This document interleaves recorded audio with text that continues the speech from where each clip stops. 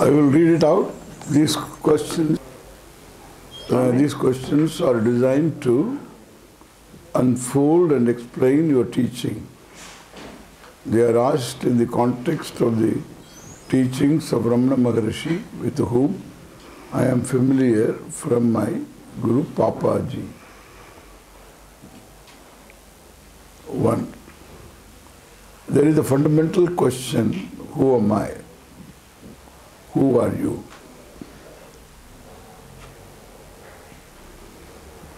Many Western seekers come to India looking for enlightenment as if it is an experience. What is enlightenment? I will start with the first one.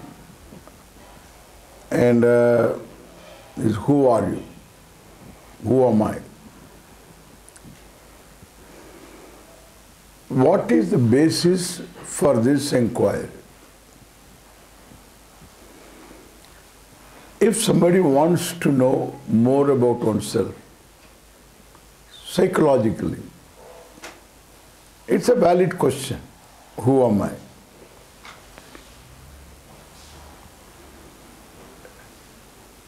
Because one has a certain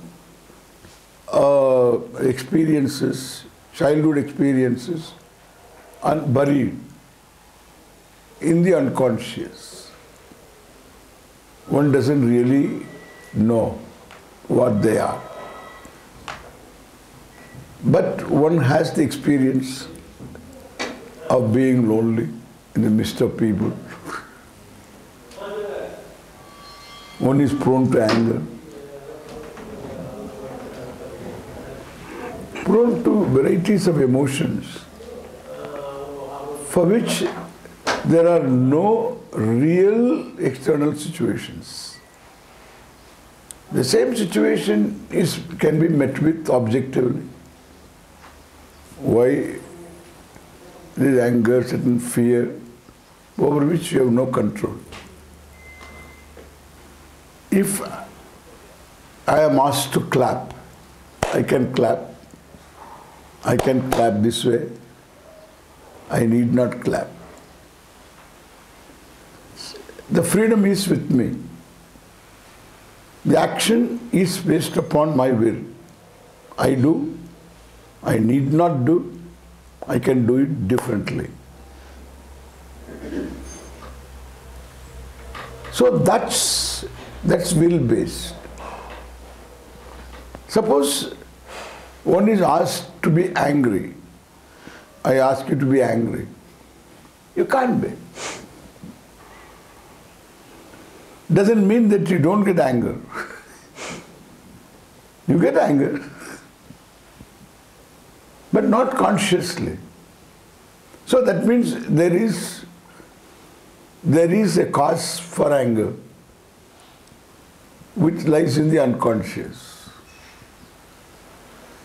And therefore, if one wants to know about oneself more,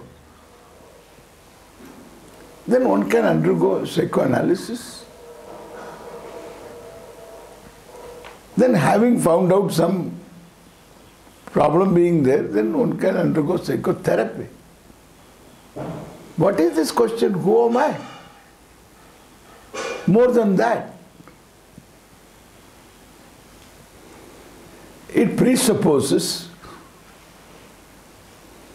that there is one I that we don't know. Therefore, this is called, we call it as Purushartha Nishchaya. What is it that you want? You analyze. That analysis is called Viveka.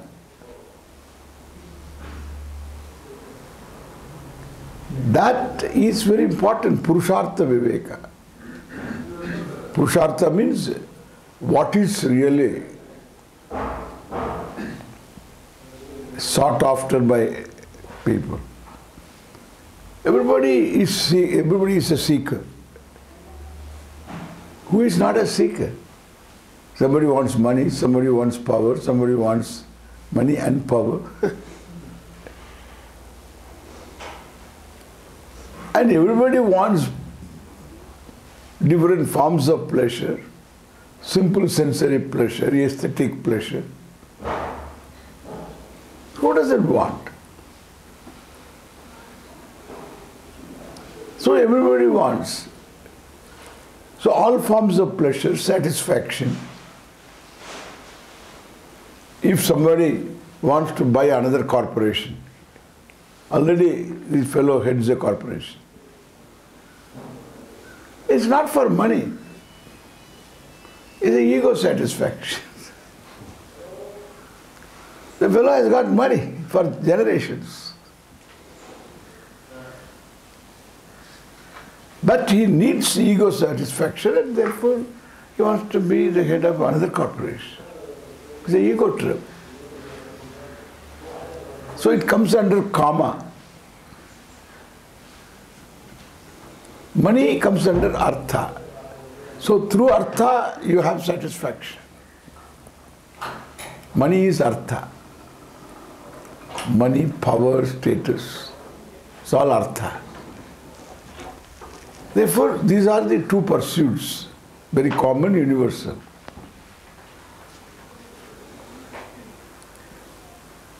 In our culture, we include one more value, one more end, that is dharma.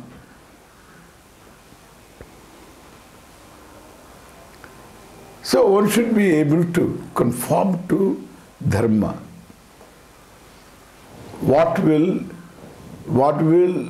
not hurt another person, do it. What you expect of others, related to you, what they should do, what they should not do, they expect the same thing from you, follow that. That is dharma. Why one is not able to follow? Because of the pressure created by other pursuits like artha and kama. And therefore, one can cut corners, one can go against dharma. Therefore, we call it as a purushartha. By one's own initiative, one has to learn, grow, to conform to dharma.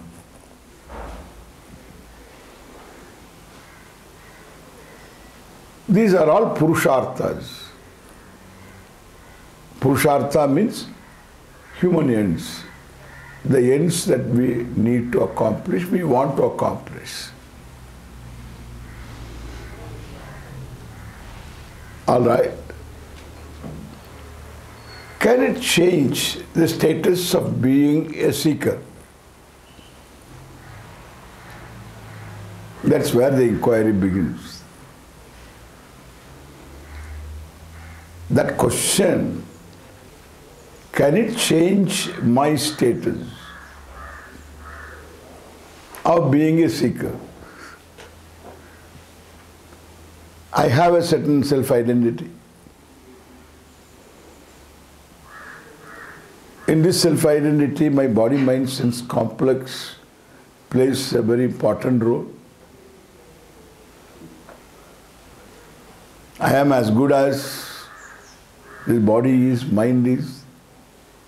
How much I know, what skills I have, what was my past. All this constitute my individuality. This is me.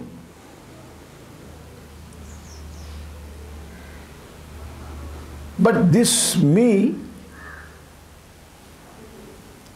is, any which way you look at, is limited, wanting, insignificant, in fact insignificant. See, it all depends upon the scheme in which you look at yourself. If it is a small scheme, you become very big. If what is taken into account, the planet, Mother Earth itself becomes a pixel, not even a pixel. And there, the continent, the state, the country, the state, the county, the street, the house, the room, and the place wherein you are sitting. The Mother Earth itself cannot be indicated by a pixel. Yeah, this is what. And I'm insignificant, small. Whether it's only just you compare yourself to others, money-wise wanting, skill-wise wanting, power-wise wanting, health-wise wanting, can be better. Then there are other complexes, human being. Self-conscious, self-judging. Therefore, there are other complexes. Therefore, height complex, there is that. There is a lot of the color complex. Then there are other complexes, features. Someone doesn't like his nose, her nose. Eyebrows. There are people who specialize on eyebrows.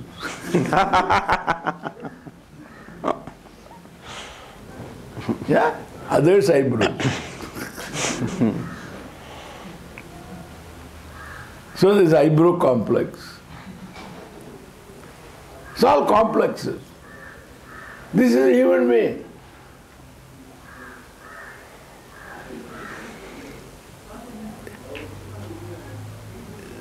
Therefore, the situation is, I am wanting.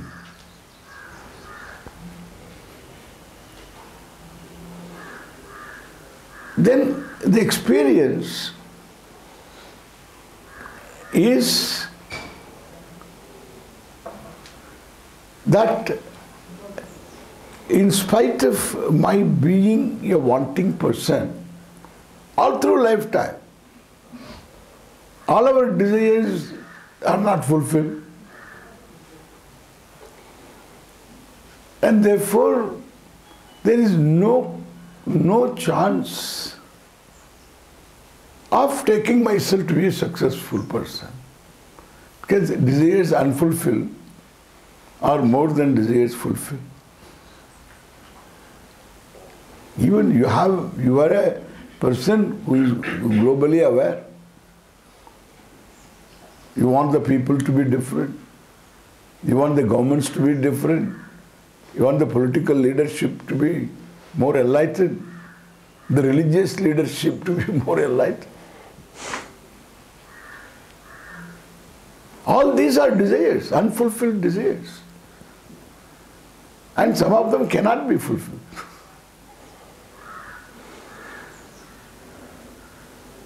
You want more equal distribution of wealth. You want fairness in exchange rates. We say global, but the currency is not global. There is no parity. The earning power and the buying power should be taken into account in fixing up the exchange rate. If we want to have many currencies.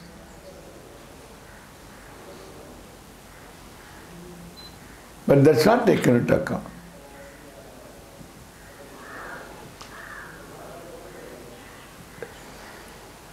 So what you can buy here in rupees, you cannot buy the same thing in England, in Holland.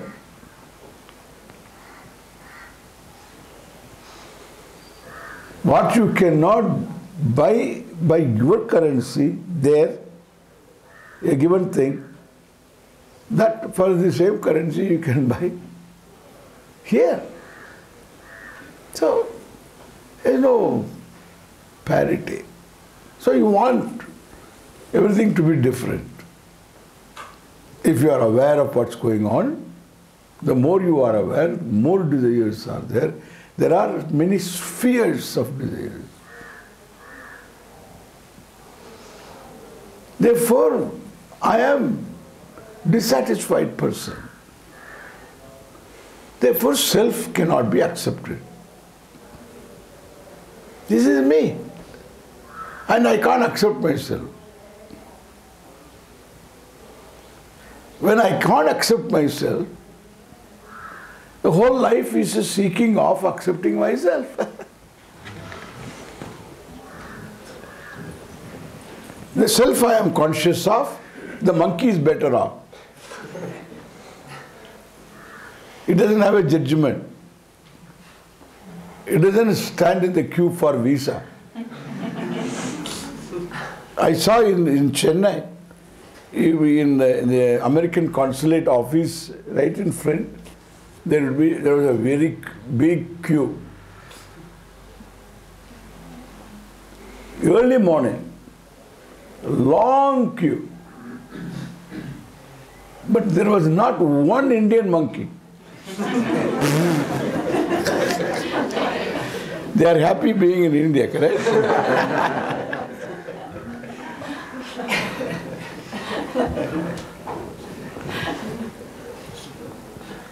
Better to be a monkey. It is not shy. It just, it's happy being what it is.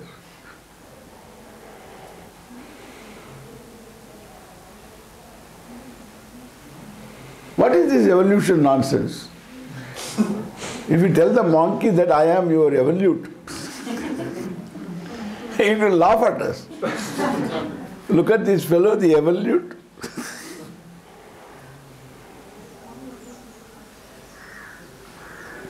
Therefore, what I say, when you are conscious of yourself, which the monkeys fortunately don't have.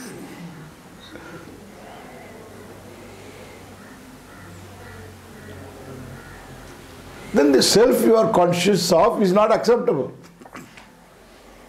It is wanting. This is the truth. Therefore, in life I am seeking myself to be acceptable. Neither money is not money. Through money I want to accept myself. Through others I want to accept myself. Through the social concept of what, the societal concept of what is success, I want to achieve that so that I can be accepted. But still achieving that, till I am unacceptable. Because I am limited, I am wanting, nothing will free me from being limited. No addition. By the time this fellow reaches a goal of earning so much money, he can't enjoy it. By the time he has got all stomach ulcers, heart problem, sugar, so he can't enjoy.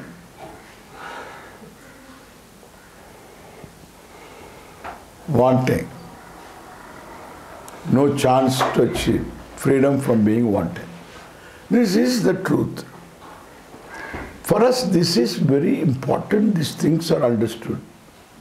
Before we jump upon this, who am I question? Self-non-acceptance is the issue. Self-acceptance is the goal.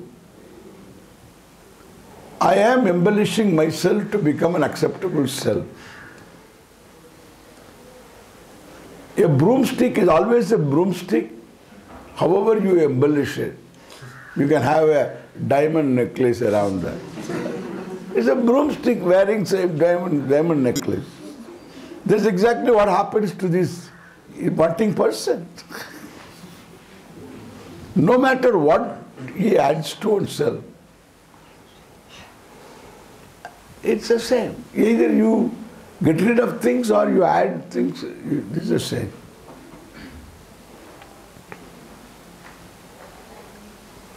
Therefore, there is no such thing as freedom. So what we are seeking is freedom from, not who am I. That's a wrong approach. What I am seeking is freedom from being small. Moksha.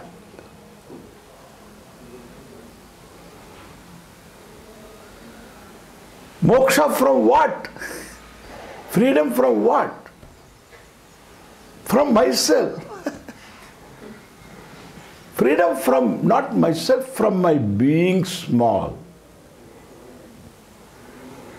That accounts for all our pursuits. All pursuits, all forms of pursuit. I want to be free from being nobody.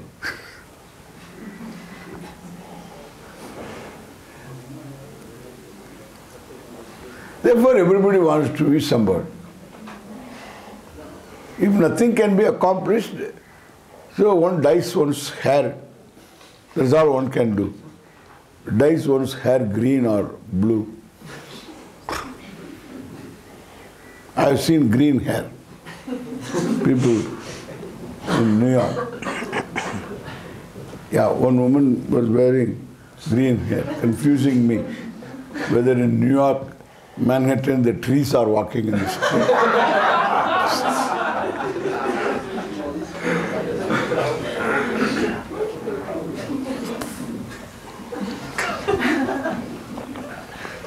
So, if that kind of freedom I'm seeking, this is called Purushartha Nischaya. I want freedom from being a seeker.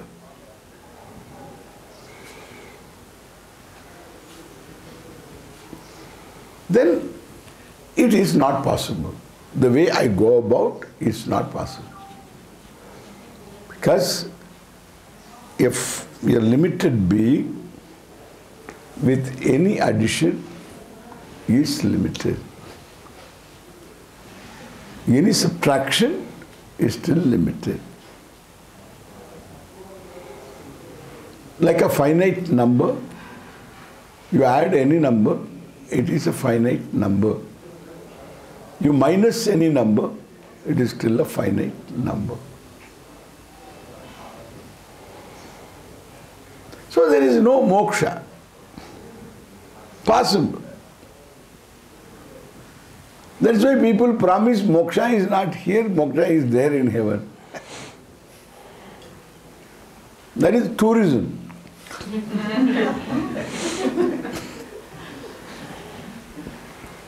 It's a pure tourism promotion.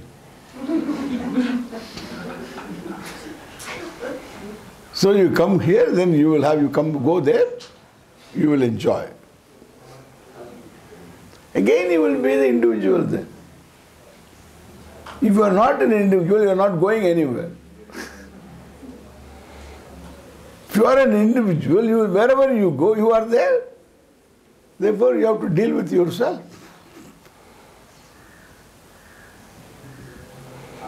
The smallness will not go.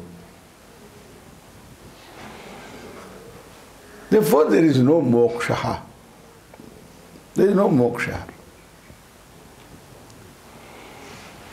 And all right, there is no moksha. Can I accept myself now? People say, what cannot be cured should be endured. You can, You have to endure yourself. And we have to endure you. Both.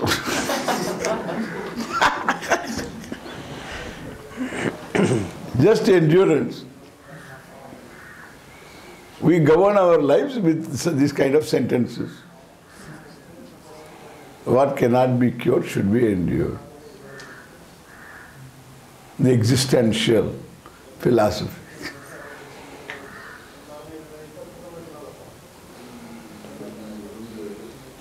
Make hay when the sun shines.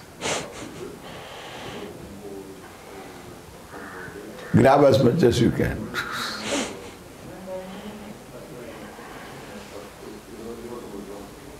Or the only way, or maybe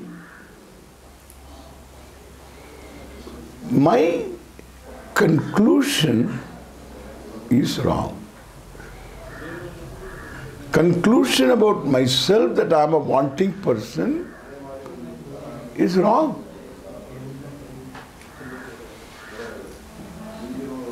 I am wanting from a standpoint. If I look at myself through my body, through my mind, through my senses, I am bound to be wanting. I am designed to be wanting.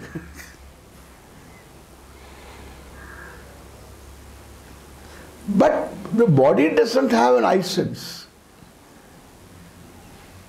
The mind doesn't have an I sense. Senses don't have an I sense. The judgment is centered on me, on I. So the source of the problem is I. The solution of the problem is I. If I am not acceptable to myself, I have to see myself acceptable. How, unless I am acceptable, I cannot accept myself? If I am wanting, I cannot accept myself. So the only solution out is maybe I am not wanting.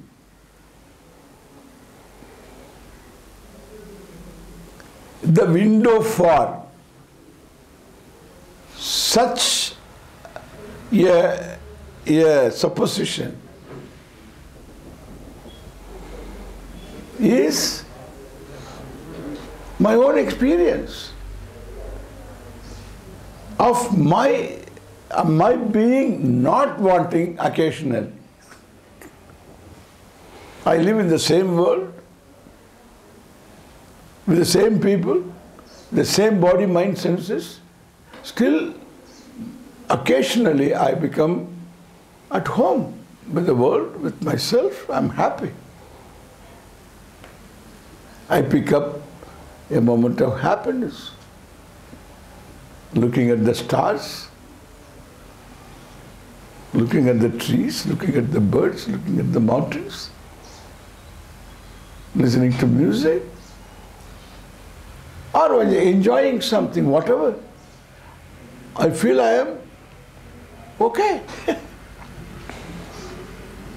So in spite of my having all the unfulfilled desires embedded in that very personality, that is me, with all angularities, in spite of all that, I just see myself in a light that is the most desirable experience.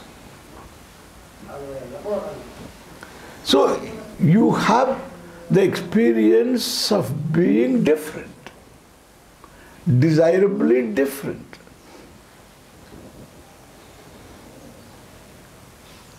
That's enough, that's a window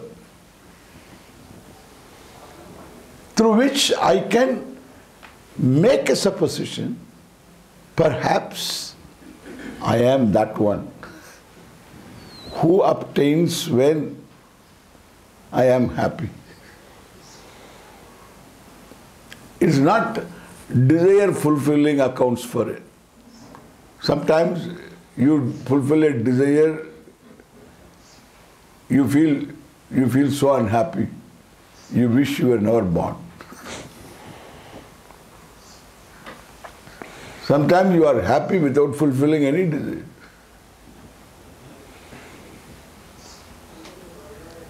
You don't require to fulfill a desire.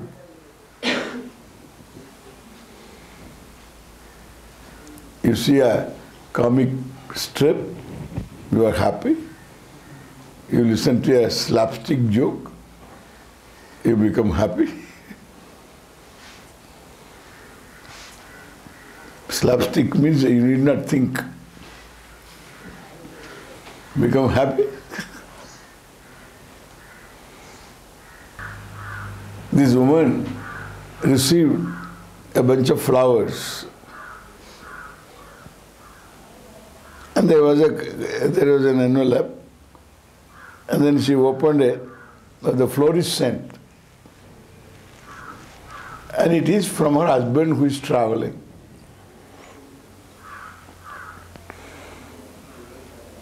And she wanted to see the message. The message was no. What is no? The message was no.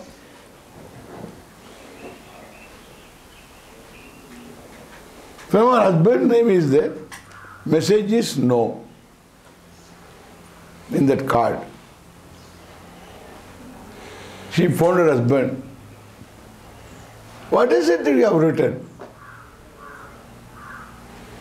What did I write? The message. What message? I didn't give any message. But there is message. No. No?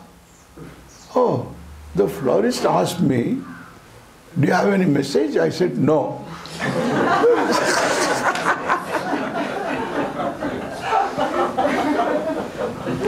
And yeah, that is the message. Is there a message? He said, no. Well, no. No is the message. You laughed. At least some of you laughed. Some of you require a little more, perhaps, to make you laugh. And I have all of them. It's easy to make anybody laugh.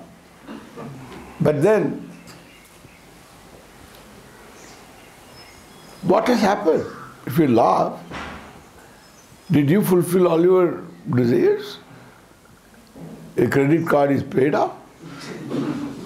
All the loan that is there on your house is all mortgage is paid off. What? All the problems are solved? No, nothing is solved. Then you can be happy. It's a great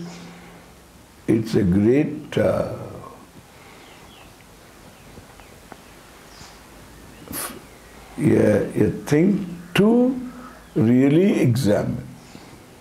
It's an experience to be examined. An experience is as good as what you know about it. Experience is dumb like a stone. It doesn't reveal anything. Just experience. You have to know what it is all about. I was traveling with somebody in this Indian Airlines from Chennai to Delhi. I was going to Rishikesh. I was in the corner seat. In the middle seat there was a huge fellow. He couldn't fit in. And he has to remove the handrest.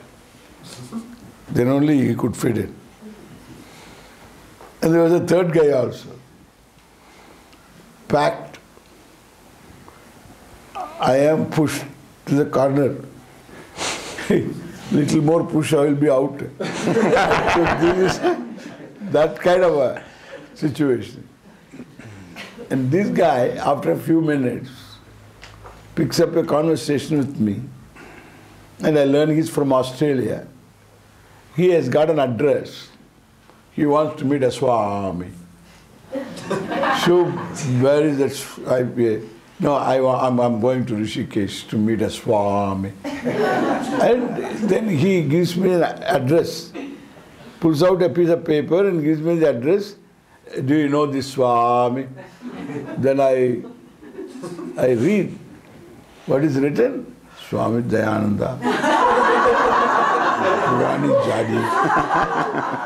Rishikesh. This is my address. It is my address. No, he doesn't know. I am Swami Dayananda.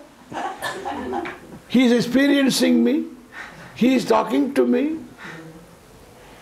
He is sitting on me.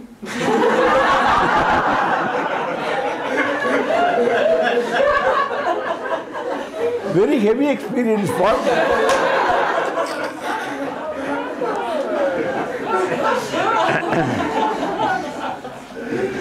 Dumb experience. Experience is dumb.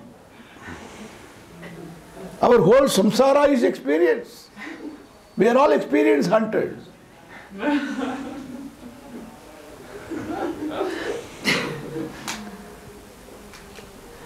It is the experience of these moments of experience which are few and far between. They keep us going. Good experiences. Acceptable experiences. Experiences in which I see myself acceptable. Therefore the world is acceptable. I live in the same good old world in which I am unhappy, in which I am searching for my acceptance. So I am, in the same world I see myself in the light that I would like to see myself, experientially. Then again I want repeat experience. I want better experience. And therefore, these fellows always will say, you will get bliss, be capital. You are on a trip. This is called spiritual trip. Realize the self. We use the word realize for realizing interest for our investment. Or mistake. Realize the mistake.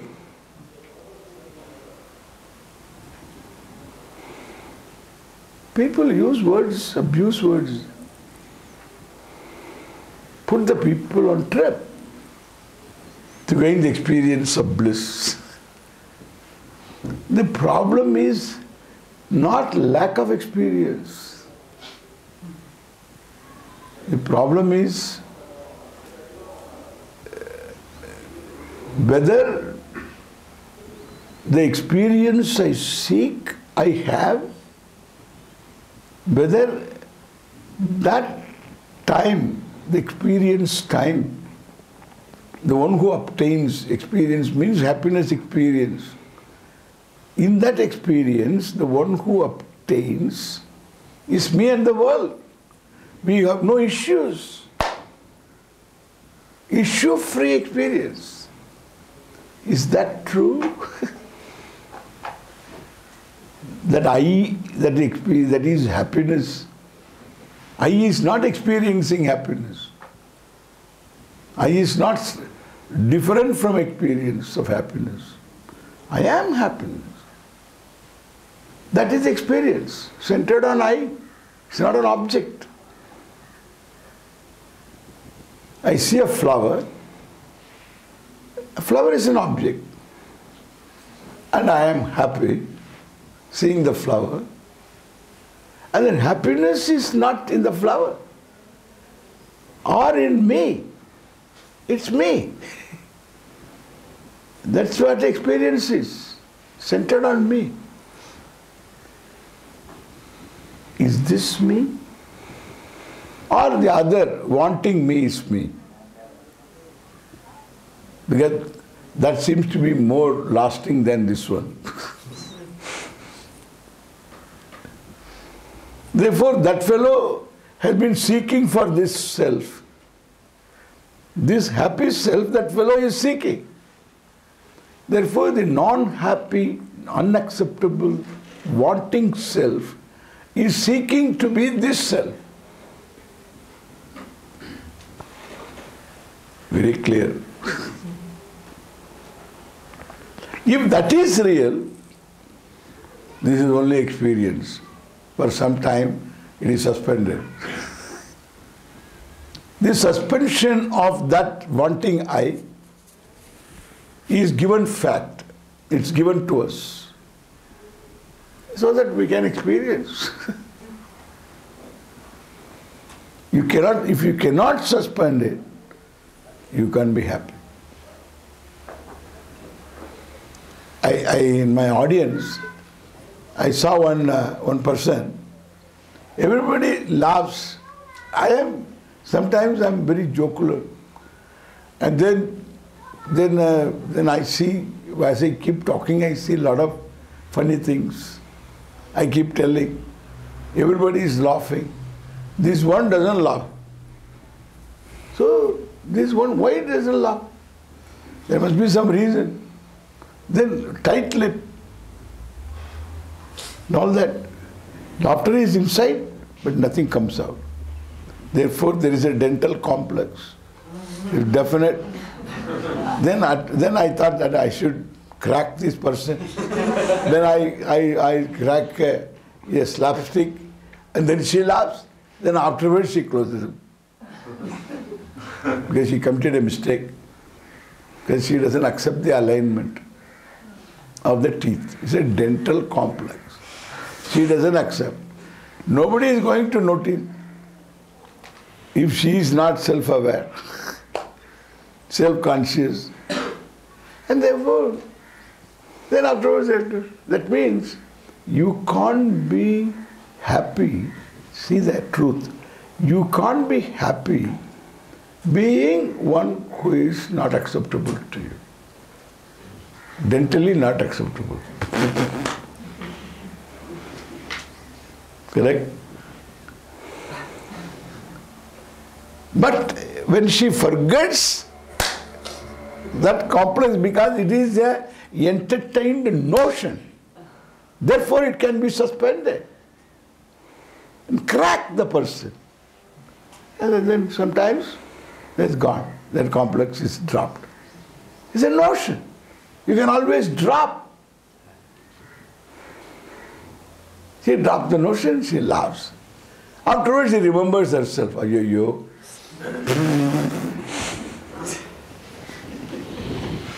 Then she is self-conscious. This is our self-consciousness, okay? Our self-consciousness is meant for complexes. In fact, these complexes drive us to the solution.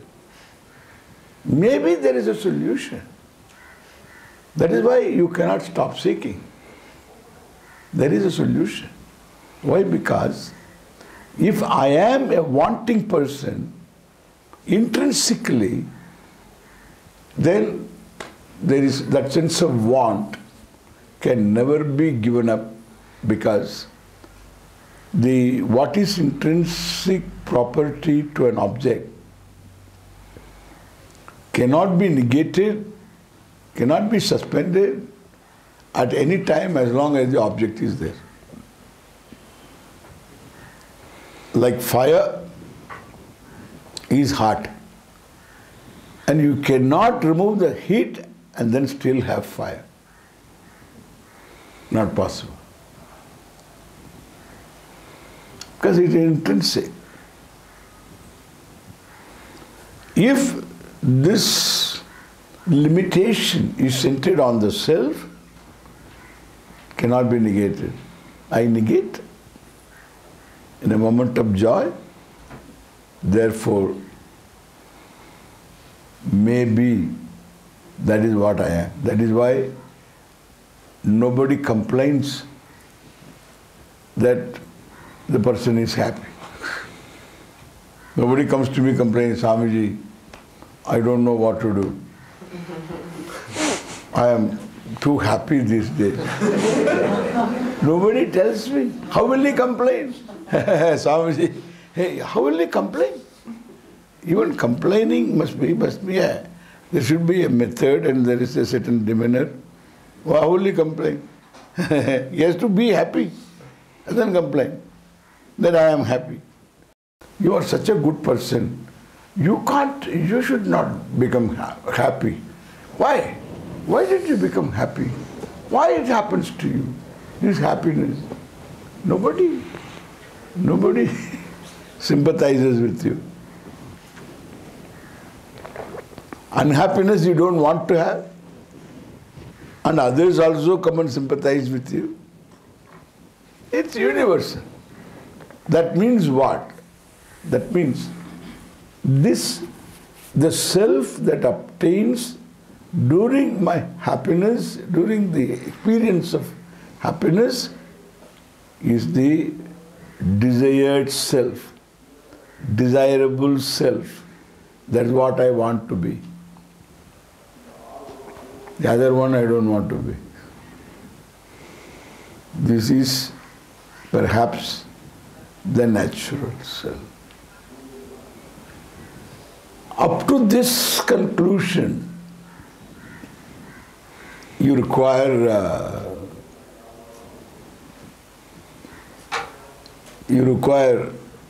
your own thinking, or you can get somebody's help in this kind of thinking, but this is born of thinking. And afterwards, that means if I am the problem, I am the solution. Then will come in your life all the paperbacks available. The paperbacks, association, interest. So then perhaps this is what I am. I should know who I am.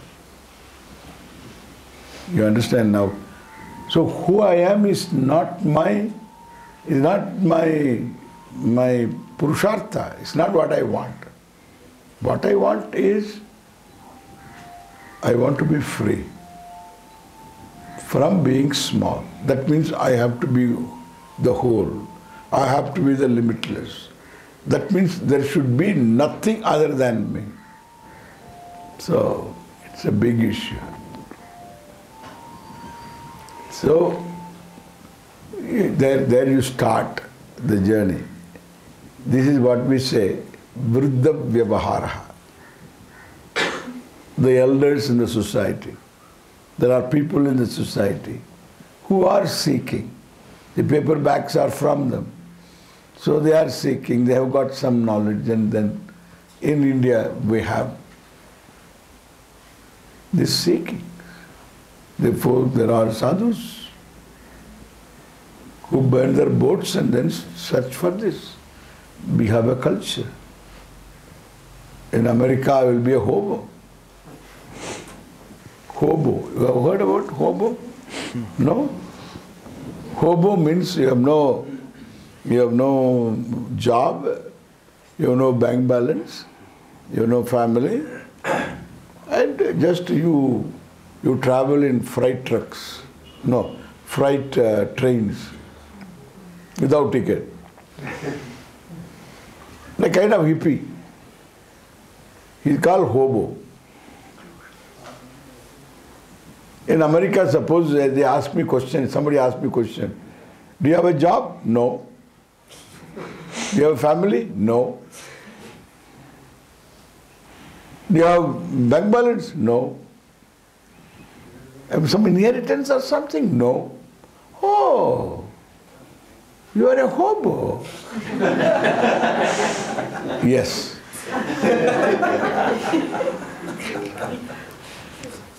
In India, same questions are asked, suppose. I say, no job, no money, no family. Oh, are you sadhu? Difference. You see the difference. That gives rise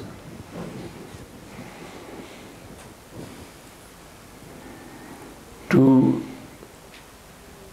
seek, if the self is not acceptable to me, freedom from this non-acceptance is my goal.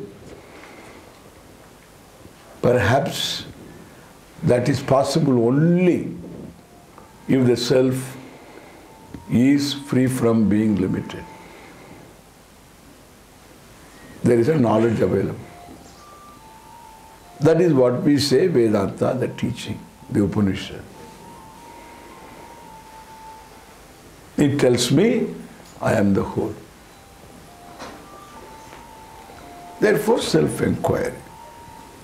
Then,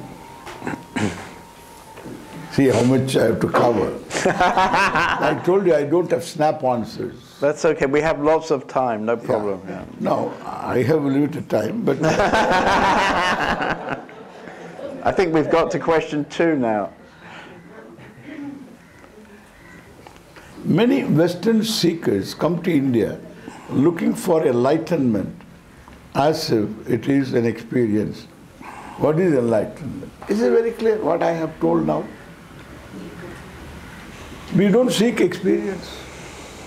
If you seek one more experience, then you have to interpret an experience. An experience is as good as you interpret it, how well you interpret it. It has to be understood. You can have the experience. We don't lack experience. See, one thing I'm telling you. See, I am seeing you, you are seeing me. This is one unit experience. In this unit experience, there is subject, there is object. This subject-object is opposed to each other. This is duality. And this is going to be there all the time. If you resolve it for the time being, you don't become enlightened. You can resolve subject-object, in sleep it happens.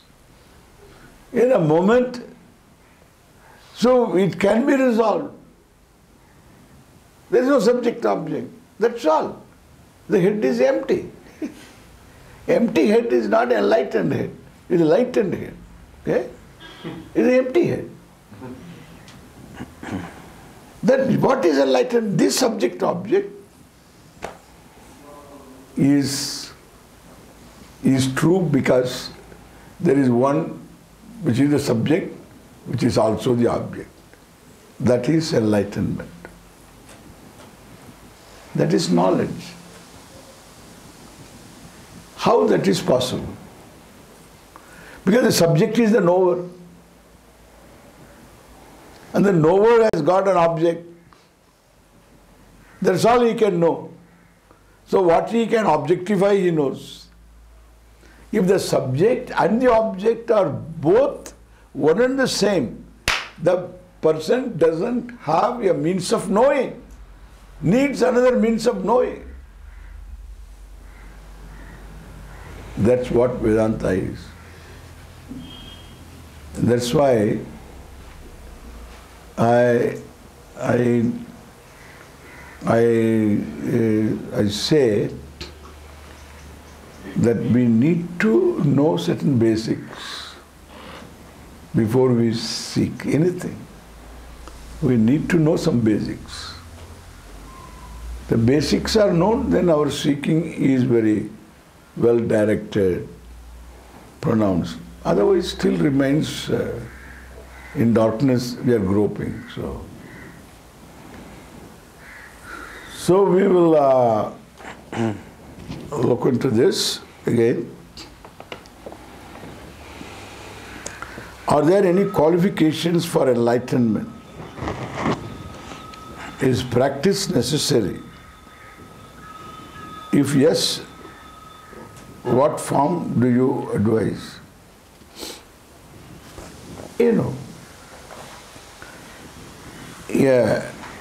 A human being should become human first. Then only all this will come. Because you have to say, I am the whole, you have to discover, you have to know. So what is the qualification? For any knowledge, you require qualification. any knowledge, a preparedness, certain preparedness. Even suppose this is a child of a mathematician, and mother also is a physicist, this fellow father is a mathematician, grandparents were all professors, there is no genetic skip. This boy is only 3-year-old, and now this boy, 2-year-old or 3-year-old, the mathematician wants to teach him maths, arithmetic. Simple 5 plus 4. He can't make him understand what it is all about. Why? Certain preparedness. There is an age for everything. What time can prepare, nothing else can prepare. Then age. Age is a very important thing in this, at this level. Then an adult. He has got a driver's license. But that doesn't qualify him to study calculus. He must have some more preparation. He needs enough maths. Suppose he studies calculus, that doesn't mean he can understand everything that is there in physics, energy matter equation. That takes a certain background. Then he can understand that also. Anything can be understood if the preparedness is there. Now I am the whole, I have to understand. Both the subject and object. Whether the object is a micro or it is a micro object like an electron, or it is the whole universe. Subject object. Both are one. Both come from the same. So that takes a lot of learning, lot of understanding, lot of clearance of mistakes also and confusions. So what are the qualifications for this? Is there MSc necessary? Any academic qualification? We will say a person should be rational in thinking.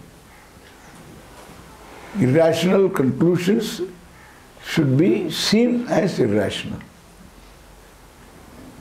That capacity, whether you gain by your own experience, by your own thinking and some discipline, or by schooling, you gain that intellectual discipline. That's not negotiable. Because you are a rational being and you have to be rational. Nothing irrational. I can be above reason, but there is nothing unreasonable. Therefore, that is taken for granted, that qualification, simple, right thinking. But then, as a human being, values, attitudes, dharma, giving, and freedom from greed, freedom from insecurity, freedom from being judgmental. These are all qualifications. Compassion. These are the qualifications required. That we say Viveka, Vairagya, Shama, Dhamma, Uparati, Titiksha, Shraddha, Samadhanam, Mumukshutvam, Amanitvam, Adambitvam, Ahimsa, Kshantihi, Arjavam, Acharya Upasanam, like this. We have a list of qualifications. All of them talk about one word, in one word. So you grow into a human being. Means humaneness, consideration for others, no hurting others, compassion, giving, sharing, friendliness, being not judgmental, objective, dispassion, no exaggerated value, priority confusion is not there. So this is all qualification. It's all said in so many words. Practice is involved because sometimes to be like that you have to fake it and make it. See, if compassion is not there, you can't be compassionate. Even though compassion is not there, you can act compassionately. Love is not there, you can act lovingly. Act it out. So faking and making. You act it out as though you have love. Love will come. One fellow hated somebody. Jealous and hated. And he didn't want to have this hatred. I told him, give this fellow daily one rose. Tell him that one Swami told me that I should do this because I hate you. Tell the truth, I hate you. And the day you got promotion, I hated you more. And then I don't want this hatred. And I want to get rid of this hatred. Therefore, when I talked to Swami, Swami said, please give him a flower. Don't mistake me. And you please receive a flower for 48 days. That's a number. 48 days is a number for any particular vow. 48 days. Give daily morning you go. First you give him this way. Oh, this Swami asked me to give this and so on. So you look at this way and give him. Then next day you will go look. Angle changes. Next day. And afterwards begin smiling. Change. Huh? Fake it and make it. Act it out. It's practice. That's how you practice compassion, practice friendship, cultivate friendship, cultivate love, act lovingly. Caring. Caring comes by acting caringly.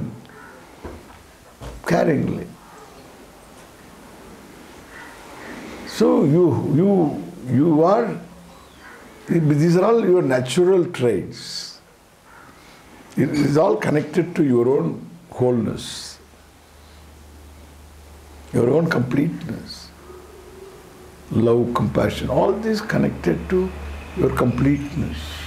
That's why they are desirable qualities. People don't know why it is so. Therefore, a lot of practices. Then before that, daily rituals, prayer, devotion. Because you have to bring in Ishvara in your life. The more Ishvara means more objective you are. That's a big topic. And these are all preparation. The pursuit of knowledge goes along with this.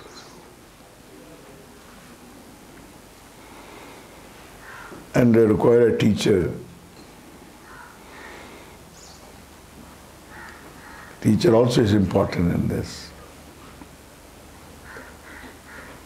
Gurumeva avigachet, shrotriyam brahmanishtam. So one has to go to a teacher who is well informed, who is a shrotriya, who is a teacher, who himself had a teacher, and that person had a teacher. because there is a certain methodology involved in this. So that's the secret also. Secret in the sense, the methodology is never handed over by words. It grows upon you under the teacher.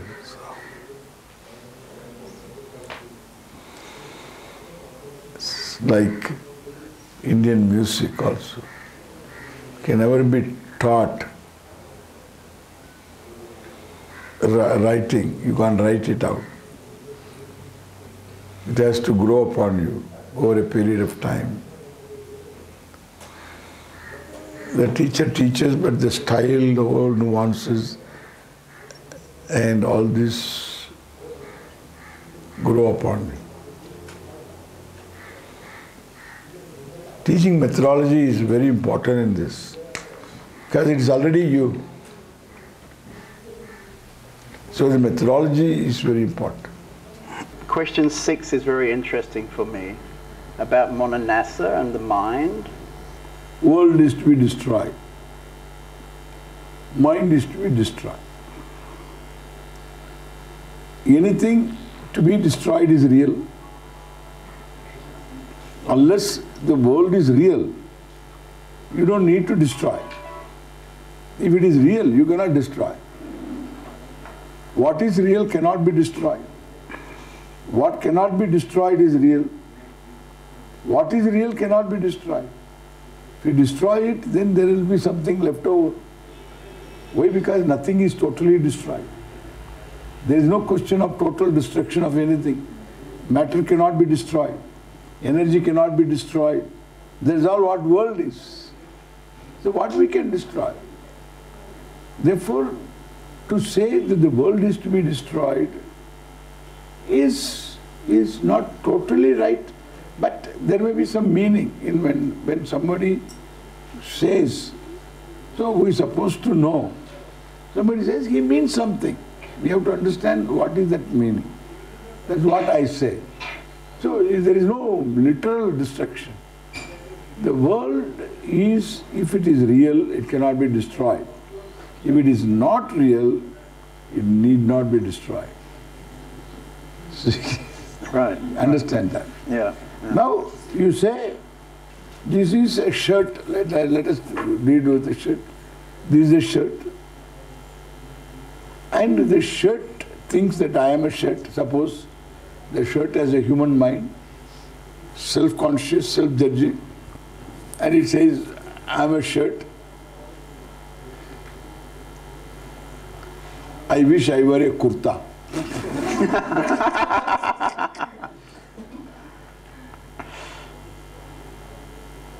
Then I say, you have to realize the self. To the shirt. And the shirt says how to realize the self. The self is told, you must destroy your mind. You must destroy the shirt and the shirt world. The world of fabrics. Then you will realize. What will you realize? The shirt, it cannot be dismissed as non-existent. It cannot be said also it is existent. Why? Because the shirt is fabric. You can't imagine a shirt without thinking of fabric. The weight of the shirt is the weight of fabric. The quality of the shirt is the quality of the fabric. The touch of shirt is the shirt of fabric. The fabric is silken shirt. If it is cotton, cotton shirt. Where is the shirt? It is not on the fabric, it is not sitting on the fabric. It is not besides the fabric. It is not inside the fabric. The shirt is useful. It cannot be dismissed as non-existent. It doesn't self-exist. And its being is the fabric. Therefore, shirt is mithya. It draws its being from what is there. What is there is fabric, and it draws its being from the fabric. Fabric also is mithya. Yawn is Satyam. The reality is yawn. Yawn is also Mithya. The fibers are Satyam. Fibers are Mithya. The molecules are Satyam. The molecule is Mithya. Atoms are Satyam. Atom is Mithya. The particle is Satyam. The particle is Mithya. The content of the particle is Satyam. Whatever it is.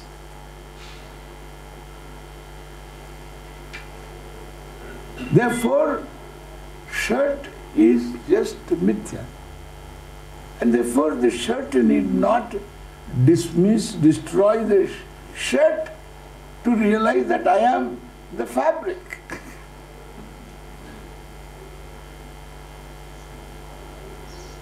So wrong expression of words,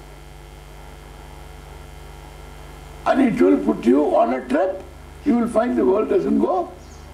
Suppose I say the world is to be destroyed, you will be trying to destroy the world, and you will find you cannot destroy the world. And mind should go. Mind should, why should it go? The mind doesn't stay, it has no staying power. Mind is thoughts. If it is thoughts, a thought doesn't stay more than a moment. It's wonderful because the mind is great because it doesn't stay. You can see motion because the mind doesn't stay. Suppose the mind, the thought moves slowly. Suppose you see my hand moving, you will see my hand coming like this. Like in some animations.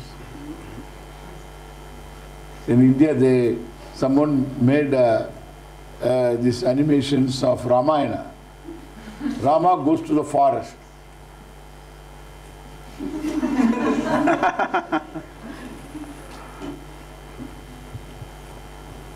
See the smoothness. Why? Because the mind is momentary. What is to do? Why should you destroy it? It destroys itself. What mind has done to you? The mind has nothing to do with the problem. The problem is centered on I. Mind is not I. Mind is I. In fact, I am not the mind. Everything is I. I am free from everything. This is the truth. In this is the truth to be recognized as such. Therefore, this Mano-Nasha and the Drishya-Nasha is I. It's a particular prakriya, it's a methodology of turning the person towards oneself, towards himself. It's a bit loud for the recording. Wanda.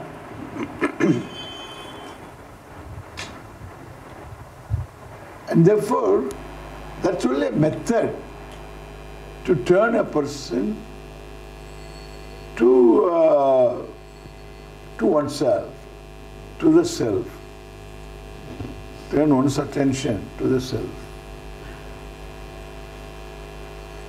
So you withdraw from drishya, from the world. You withdraw. From the world of objects, you objectify, and you turn towards yourself, the self. So some kind of a prakriya, some kind of a method. And this method we use only to find a way to separate the I from drishya, from what you objectify. So what you objectify, the self is not what you objectify. So it's a methodology. It's not mind, Mano-Nasha. Mind is not an issue. Therefore, if mind has to be destroyed, then after destruction, how the person is going to talk? Swami, this is a very important point because, as you know, in the Buddhist tradition, They're all sitting, looking for no mind. This is so when they say no mind, so what do they mean? The thought-free mind. When they say no mind, thought-free mind, a thought-free mind is an empty mind. Not a destroyed mind. Yeah, not destroyed mind. If it is destroyed mind, you can't have a thought afterwards. They are working for a no thought means they are finished. Whole life is gone. Because there will be thought always. Only in sleep there is no thought. No particular thought. In dream there is thought. In waking there will be thought. When you look out there is thought. When you close your eyes there is thought. When you can stop thinking, why should you stop thinking? Problem is wrong thinking.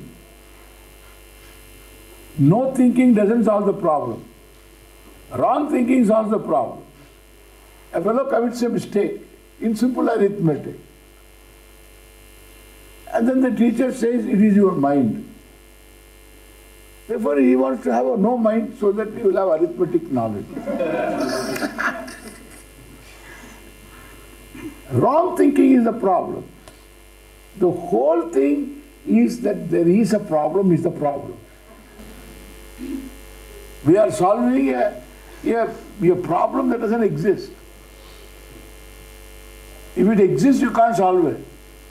If it doesn't exist, then you should see that there doesn't exist. I am not a problem.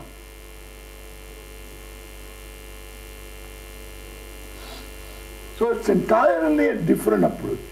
You require a means of knowledge. You don't have a means of knowledge. It has to come from outside. It is an epistemological problem. That is why this Neo-Vedanta, this modern spirituality is all moving in circles. They are, I would say they are innocent. You would say what? Sorry? Innocent. Innocent. They don't know what they are about. Too innocent. Become big people, that's all.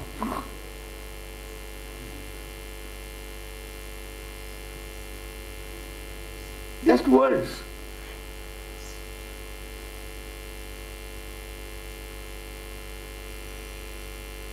What does it mean?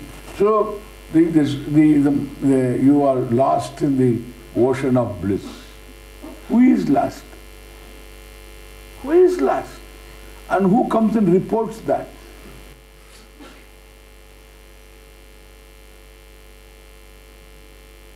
They give examples.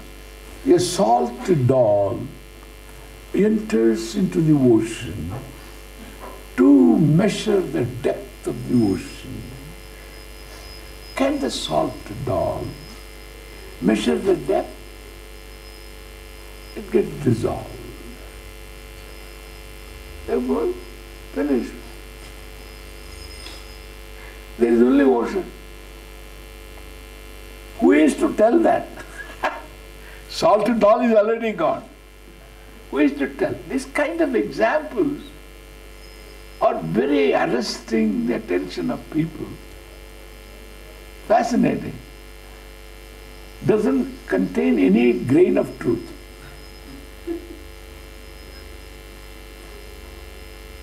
I'm a self-evident being. You see me because you have your eyes. Otherwise, there is no way of my being here known to you. You have to use your eyes. You have to use your ears. You are behind the eyes and ears. The mind and you. You are behind the eyes and ears. And your eyes and ears are the means of knowing. Therefore, Swami is. Anything is arrived at like that. And then what do you see? Whether it is the Swami Dayananda, it has to be verified. Because there is one look-alike. He is not Dayananda, he is Ishwarananda. Some people mistake me for Ishwarananda, some people mistake him for Dayananda. We meet now and then exchange our namaskars. You know, he gets salutations, my salutations he gets, his salutations I get. I tell him I have got 7 of them. And he has to give me 700 at least.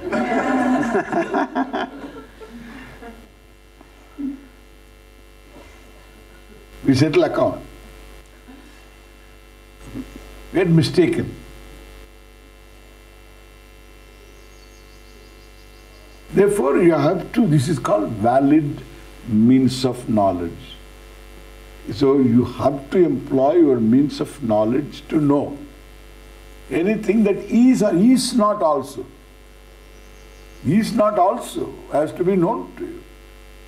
That is why there is no emptiness. Emptiness is known to you. There is no emptiness. They have to spend all their lifetime. They can't even be free. That is why if you ask this meditator, Buddhist meditator, you ask him. So somebody says, I love you. I love you. Because he should not move. I love you. Tension. So much tension. That kind of love is so tension. Tension-filled love. I love you. I love you too.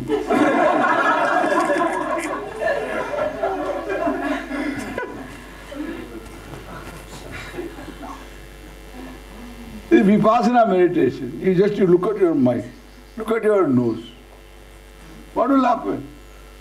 Looking at all this, what happened? Enlightened. Whole day look at the mind, afterwards you lose your linear thinking. Afterwards dull. Every day you do meditation like that, you become duller and duller and duller. Then afterwards you can't think. Useless. It is good to just to be aware. That is a good thing. That much alone. That much alone. Alertness. They are not fidgeting. And then I saw one Swami talking. There are 5 senses. All the time he talks, what he does and what he talks has no connection. Goes on telling. Atma is Satchidananda. Brahman. Should be useful to him. A certain alertness, being conscious about what you do, what you say. We emphasize on cheshta, your cheshta, yukta cheshta. Anything that you do, consciously you do. Especially walk. Whatever you talk, make sure you have a topic to talk, number 1.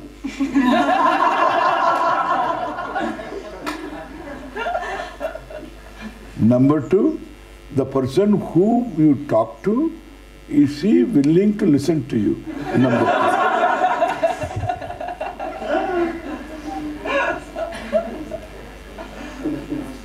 Thirdly, you and your pressure.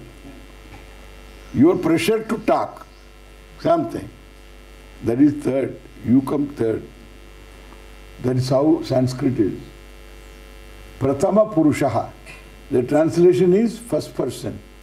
But Prathama Purusha is third person. The topic. The topic is Prathama Purusha. In English, third person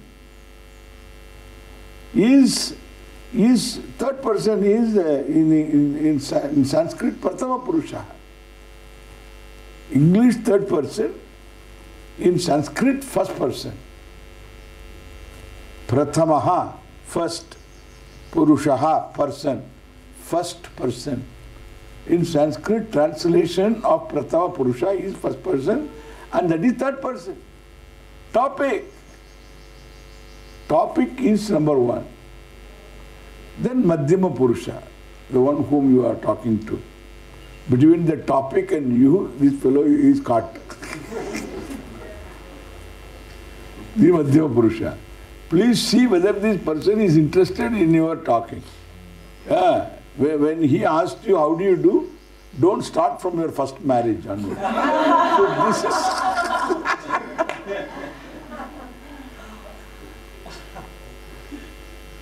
is just a question. How do you do? Happen to meet you, how do you do? You have to say, how do you do, and go.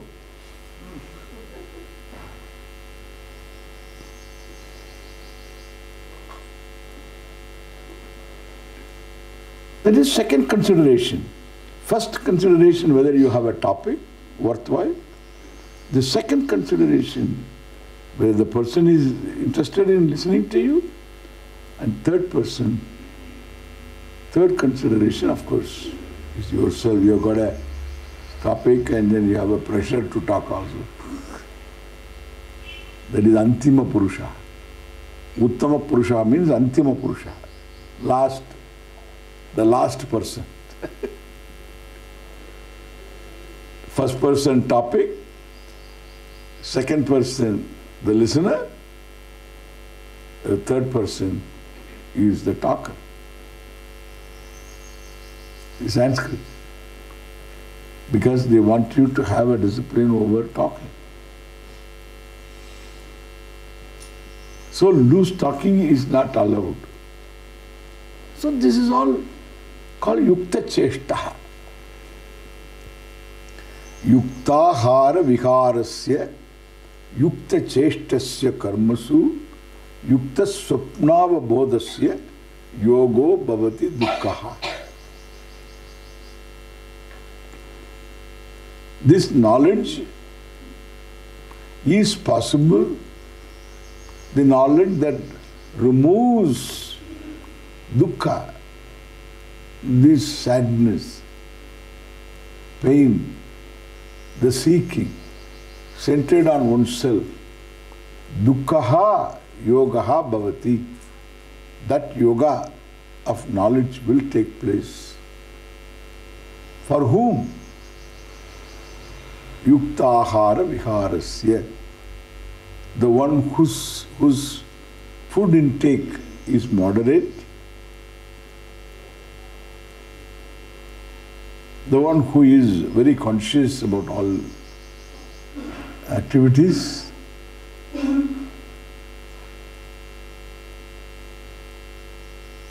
and yukta cheshta, and who doesn't waste.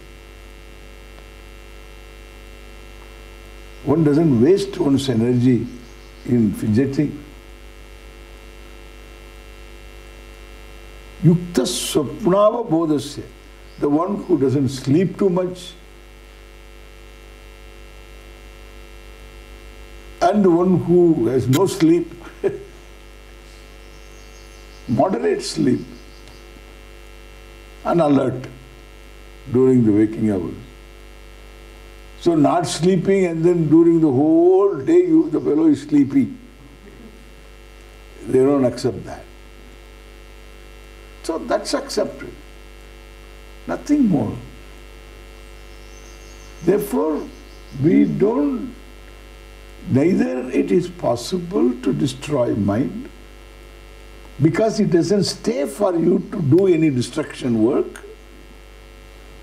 It doesn't stay, it's momentary. Which they say.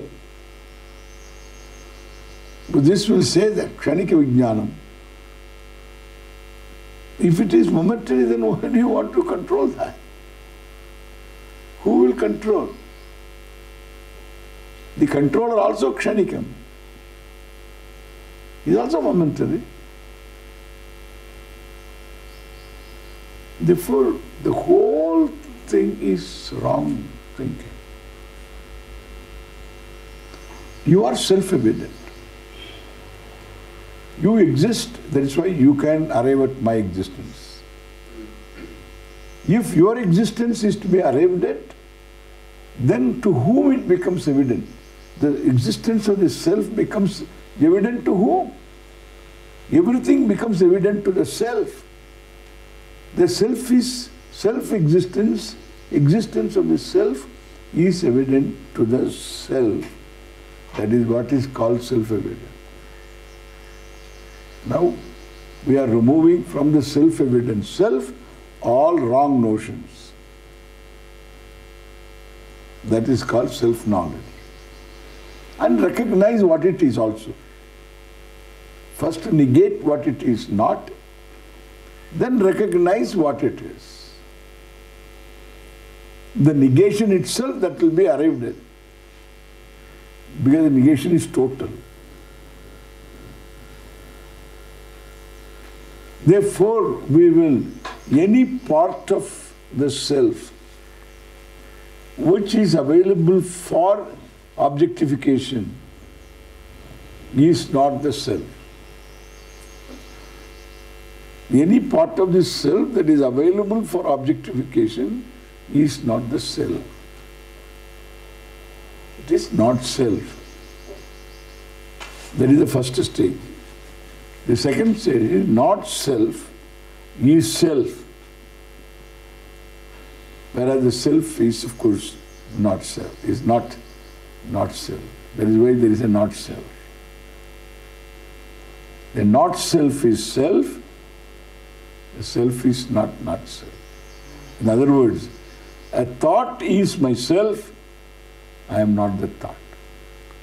The I thought as well as this thought.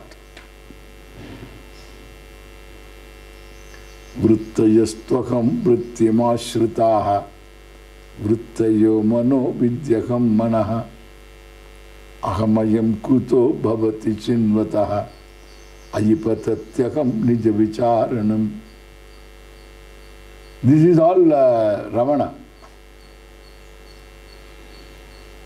Vrittayastvaham vrityamashritaha vrittayo mano vidyaham manaha ahamayam kuto bhavati chinvataha ayipatatyaham nija vicharanam ahaminasha bhajyakamahantaya spurati hritsvayam paramapurnasat idamaham pada bhikkyamanvaham ahamillina kepyalaya sattaya vigrahendriya.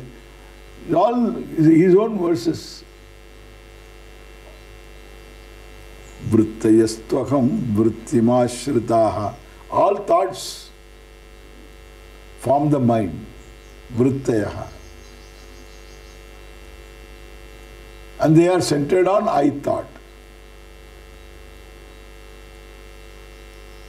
Because it's all my thoughts.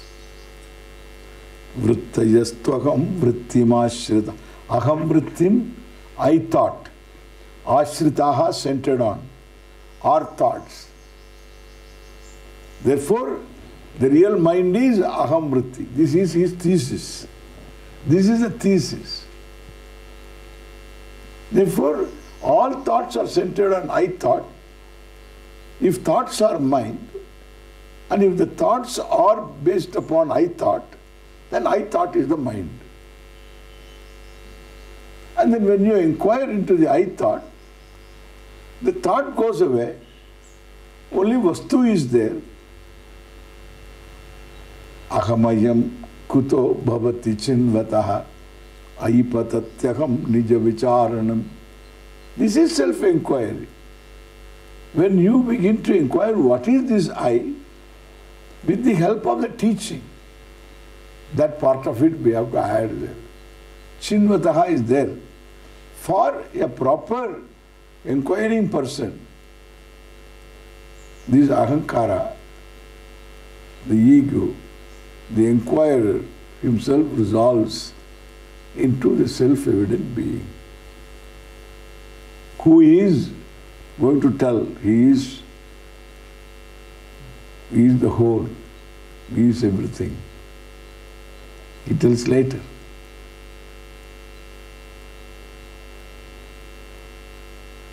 Ahaminasha bhajyagamahantaya paramapurna sat nija vicharanam.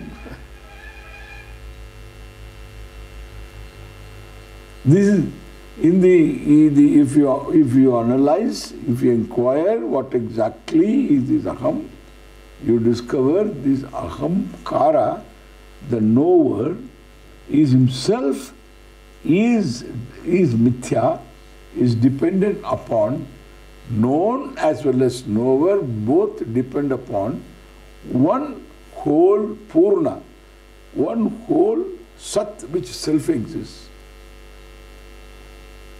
That is called whole.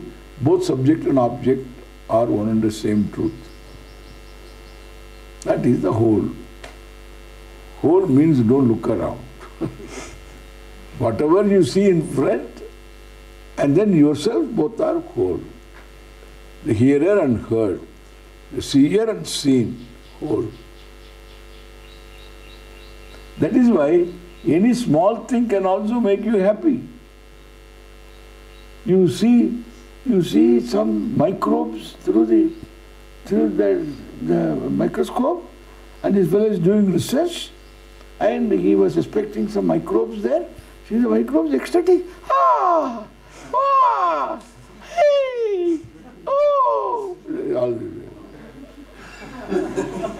called microbe ananda.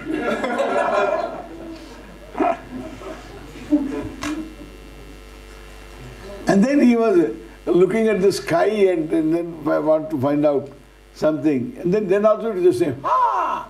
Ooh, and all that. Subject object, whole. Whether it is a microbe or it is the cosmos, it's one reality, subject object.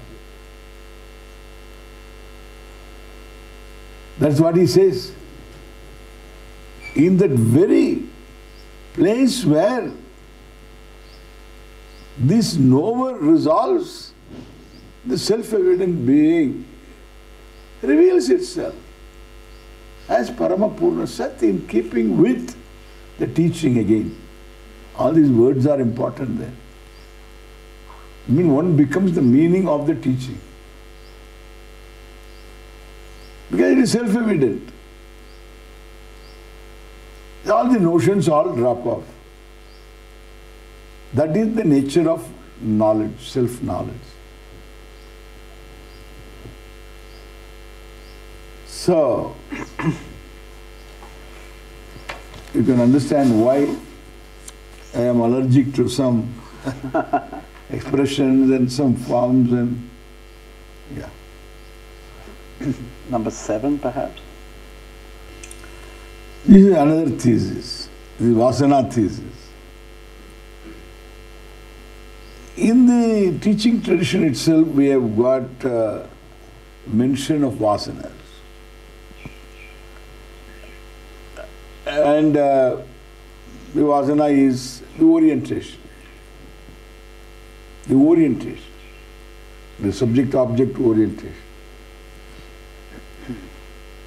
And I will be happy only when I have these things. There's an orientation.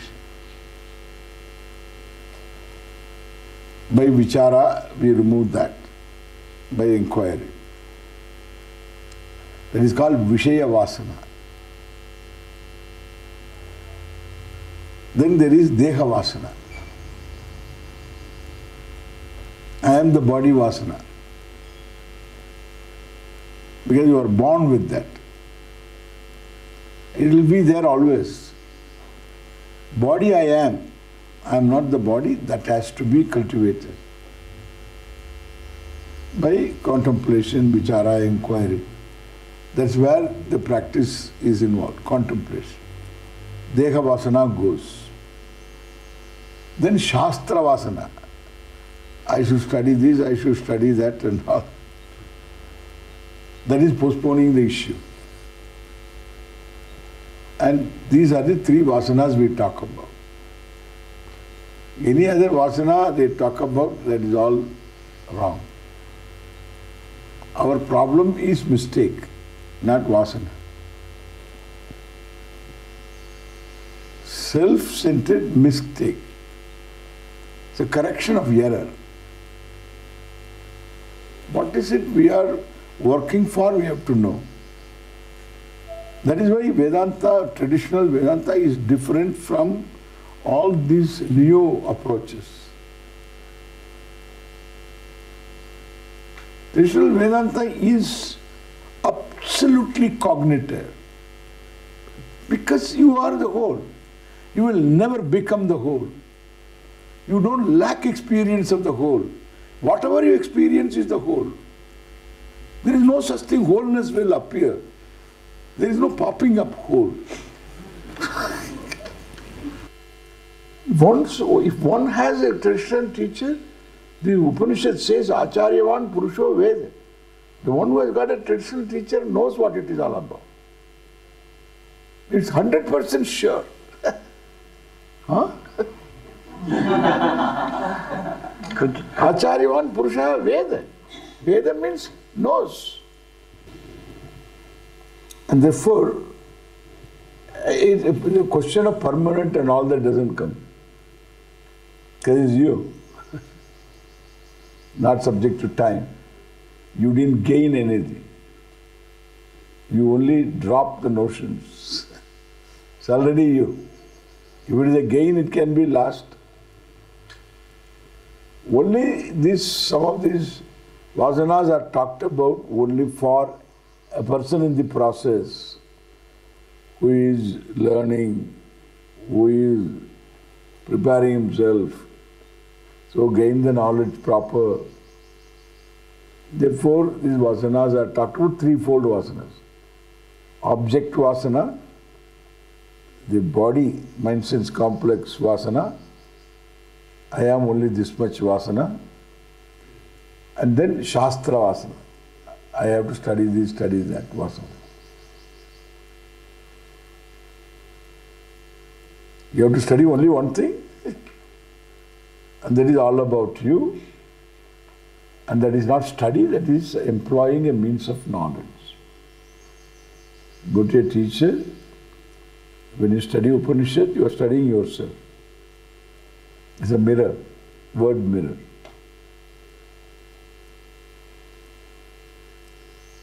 So that person, one who doesn't have any more wrong notion, is called Jivan Mukta. Living is free. So living implies body, mind, sense, complex. That means thinking, hunger, thirst, normal life. Yeah.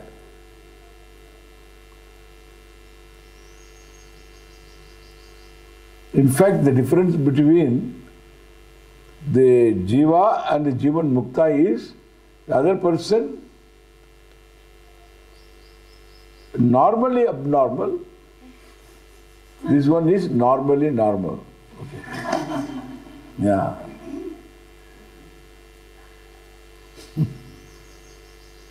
That is the only difference. Normally abnormal means everybody else is confused, therefore he is okay.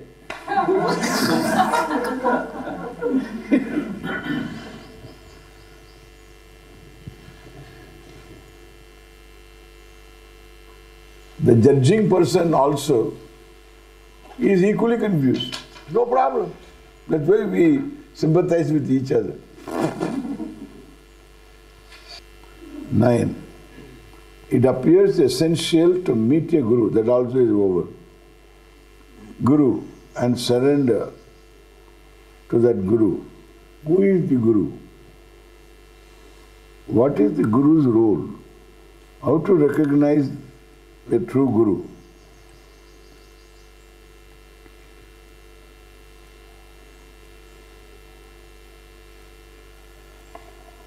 This is what I just now I am telling.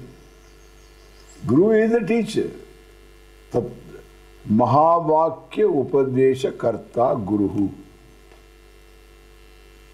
The one who teaches the Mahavakya, the equation, you are you are the whole, you are Ishvara. That sentence raises contradiction because you are an individual, Ishvara is all, Ishvara is all knowing, you are small knowing. How I can be Ishvara? This contradiction is raised and then resolved.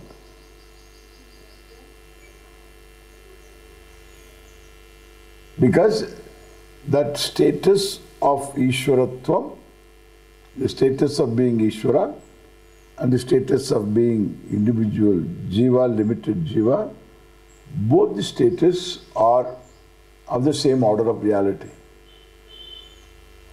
That order of reality doesn't exist independently. That order of reality is the absolute reality. Whereas the absolute reality is free from that. Like the fabric is not shirt, shirt is fabric. Therefore, you are the same. If I tell a wave, you are the ocean, the wave will ask, how can I be the ocean? Then I will say, you are born of ocean, sustained by ocean, you go back to ocean, you are never separate from the ocean. That is true. I am a part of the ocean, I cannot be the ocean. I am part of the ocean, I cannot be the ocean. Then, what is ocean? Let us try to find out ocean. Where is ocean? What is there is water, correct? Water, water, water everywhere. Then what is wave? Again, the top of the wave is water, middle of it is water, all of wave is water, there is only water.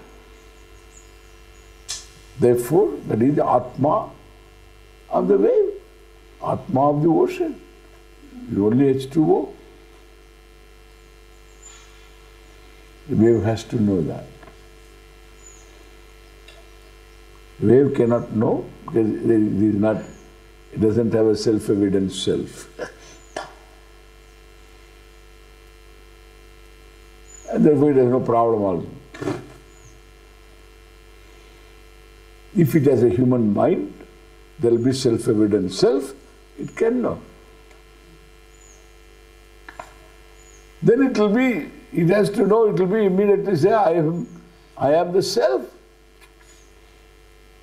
which is self-revealing and reveals everything. I am the whole. So, the one who teaches this is the Guru. Ye Shrotriyam Brahmanishtam Gurumeva Vigacche. Go to a teacher who is very well informed, who has teachers. Upstarts don't go to. Leave them alone. Do namaskar to them and leave them alone. Don't learn from them. They can inspire you. If somebody says, I have not studied anywhere, you can say, yes, thank you. Never quote an exception. Always quote the rule. The exception is always there to every rule.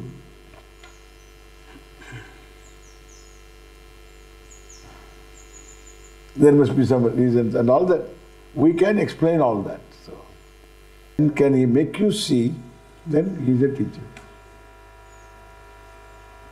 Therefore, you should first check up with the people whether the person is very well informed, traditional teacher, who knows the methodology of teaching, that can be verified. Then afterwards exposure. In the exposure they will discover. So the lineage is important. Yeah, that's why there is always a lineage. Yeah. It's very important. They will ask, you are the disciple of whom? Not all the time you have one teacher, you have sometimes many teachers. So we tell all of them. Yeah.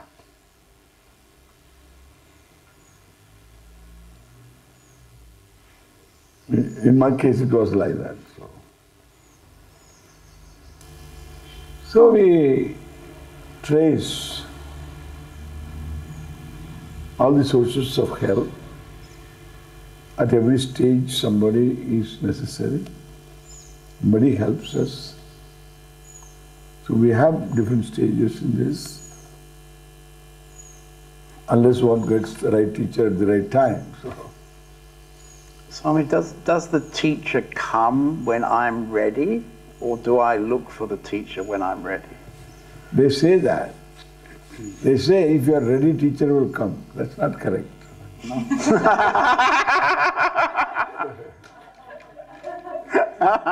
Yeah. If you are ready, you will spot the right teacher. You won't get carried away. If one is half-baked, then he easily gets carried away. You go by the length of beard.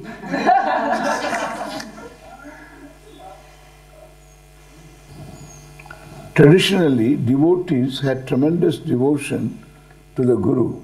Please say something about devotion in the pursuit of awakening. The word devotion is, I don't know what the meaning is. It's a very funny word.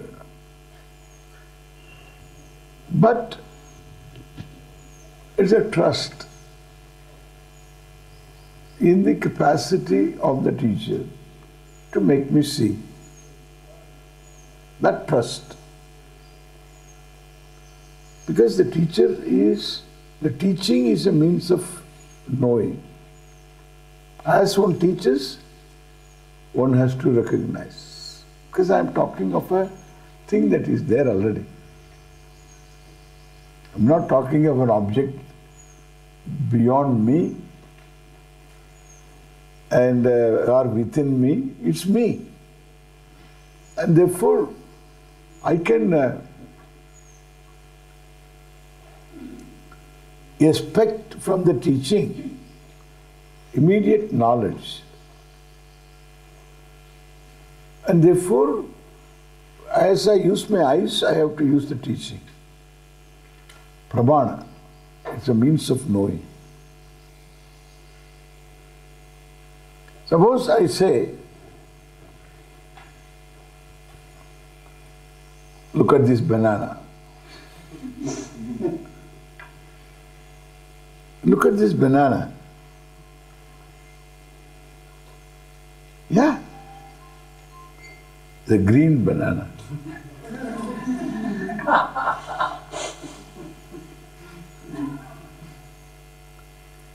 You will say, what has happened to Swami?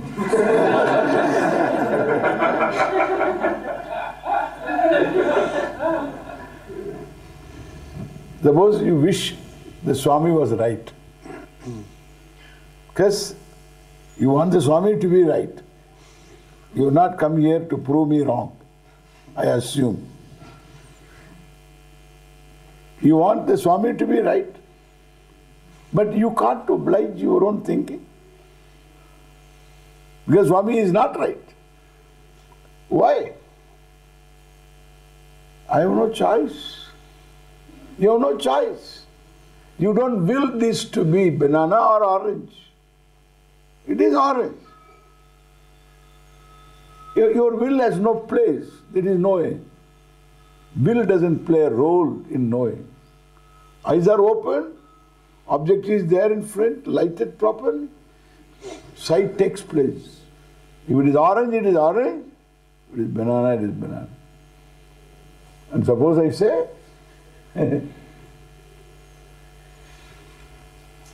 look at the bunch of oranges. For a change, okay? For a change.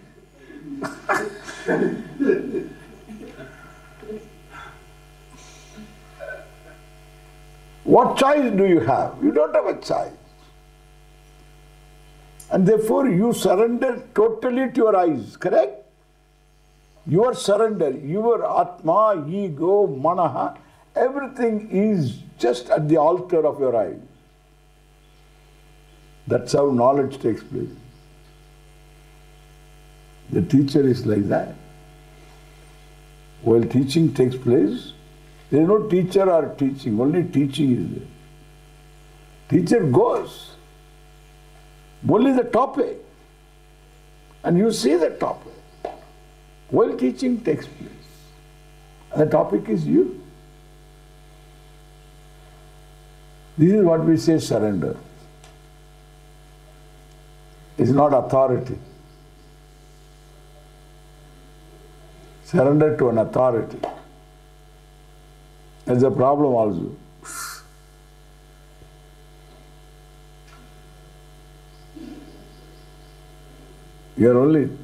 It's a means of knowing. And therefore total trust in the teaching and one who handles the teaching both. It's called Shraddha. Shastrasya Guruvakyasya Satya Buddhihi Shraddha. There is no word in English for Shraddha. The teaching and the one who handles the teaching. In both, that it is valid, it is true. I have to know it. That kind of a surrender. That's called Shraddha. And because knowledge is involved, then questions are allowed. One can raise questions, one can get the answers. That's all allowed because knowledge is involved. But Shraddha.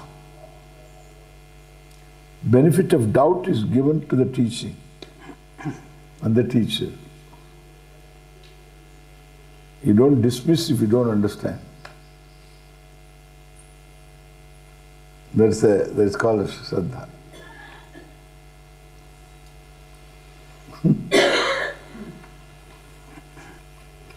Seekers often have curious ideas about the enlightened state. Please describe your typical day and how you perceive the world.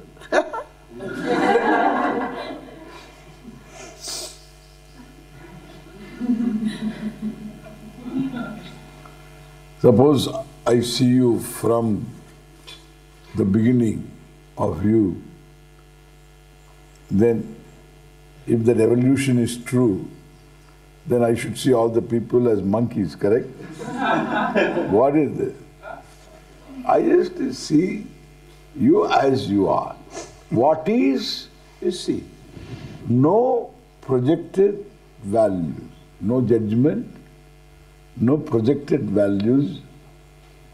That is what is truth. But the truth is, these are all people, and you take them as they are. At this moment, no judgment, non-judgmental, and objective, totally objective. They have a certain reality, and the reality is evident, self-evident. Therefore, there is no real contention. There is only subject-object as though subject-object. It's all as though. In a three-dimensional film, you wear goggles and go and sit there. Three-dimensional movie. Have you seen that? It starts with a brawl in the bar. Somebody throws an orange and somebody throws the soda bottle. It comes directly to you. You have gone there with a bag of popcorn on your lap and you have gone there for an reverse realist because you duck into your popcorn. And then you remember it is theatre. Then you want to know whether somebody has seen you. The one who is around. But, luckily that will also duck. So, you have a break, okay? You are relieved. We are in good company. This will take place for some time, correct? Then afterwards, you know that it is no three-dimensional, three-dimensional. Then afterwards you begin to enjoy, relax and enjoy. But never lose sight of the truth of the three-dimensional movement. That's what it is. Can I ask something, Swami? We've been sitting together for some time now, and from the very beginning, it felt very energetic here. And words were streaming, and the question is, who speaks? Who speaks? Yes. I speak. I speak. Speaker is I. The speaker is I, but I am not the speaker. The difference must be seen. When you want to say touch wood, what do? Touch wood. Then the wood is the table, but the table is not. No, table is wood, but wood is not the table. That is why you can touch the table, handle of your chair, and say touch wood. Correct? So B is A is not B. Like on the stage, a person playing a role, the role is the person. The speaker is I. The role is the person. The role undergoes all changes according to the script. The role is a beggar. The actor plays the role of a beggar. And all the way through, he knows that he is not a beggar. He is going to be richer by being a beggar for some time. He knows. A is not B, actor is not beggar, beggar is actor.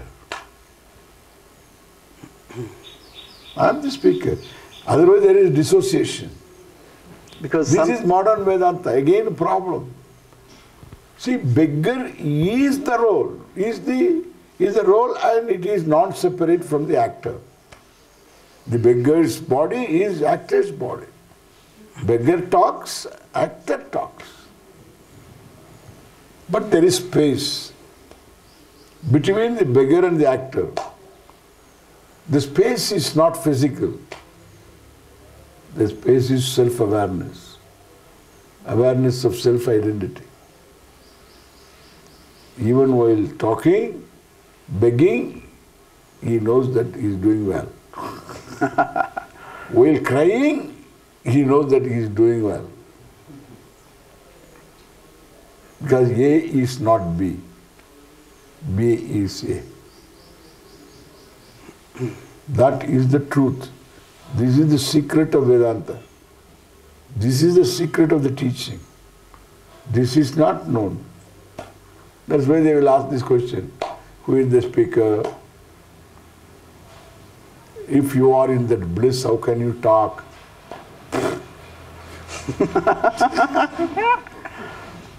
All bunker. All these are foolishness. Sometimes it's said that the enlightened sage is like a radio, that the words are coming from beyond. Yeah, that is true. That is true. Why not? The only topic. There is only topic. Yeah. You deal with the topic. Yeah. You can say that, but still there is language. Cannot come because there is language involved. There are anecdotes. All these come from his own individual knowledge, Buddhi comes from Buddhi. Only thing we can say that, you see, if one doesn't know oneself, then B is A is B. Therefore, there will be agenda. Here there is no agenda. B is A is not B. That awareness makes the whole thing free. Yeah. During this last hours, it's like talking to nobody. Yeah. Nobody's talking. Yeah. Talking to nobody. That's not true. It's not true. I'm talking to you. I'm talking to all the people. Yeah, nobody talking means I will be in mental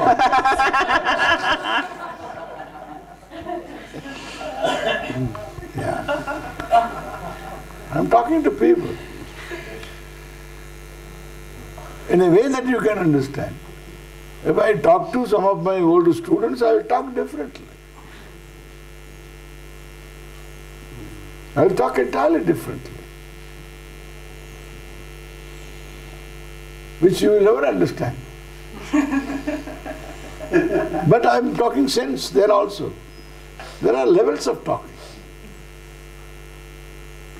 And therefore, I am talking to you. There is nothing wrong. You are not talking to nobody, that's not correct. In fact, you should respect your audience and you talk to that person with love and care. Not to non-entities.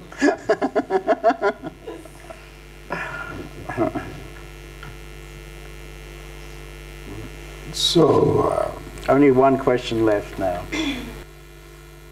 You have given a profound discourse on awakening. When you meet someone with a passion for awakening, what would your short advice be?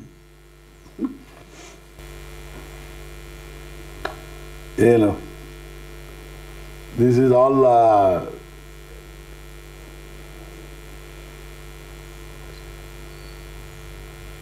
being alive to what is.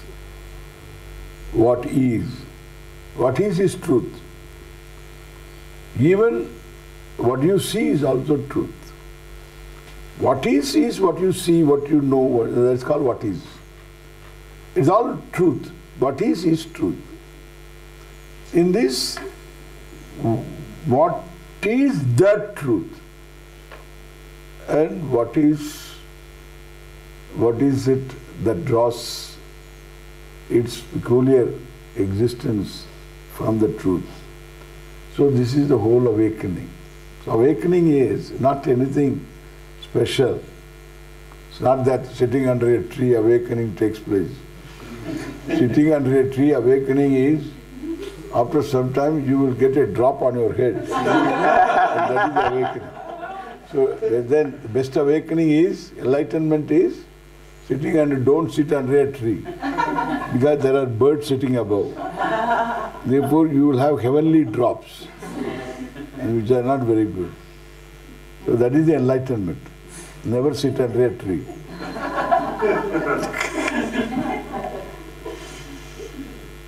Yeah. Awakening is seeing more than what I see. Seeing more about myself, at the same time more about what I see. That's awakening. Being awake to what is. That is one sentence.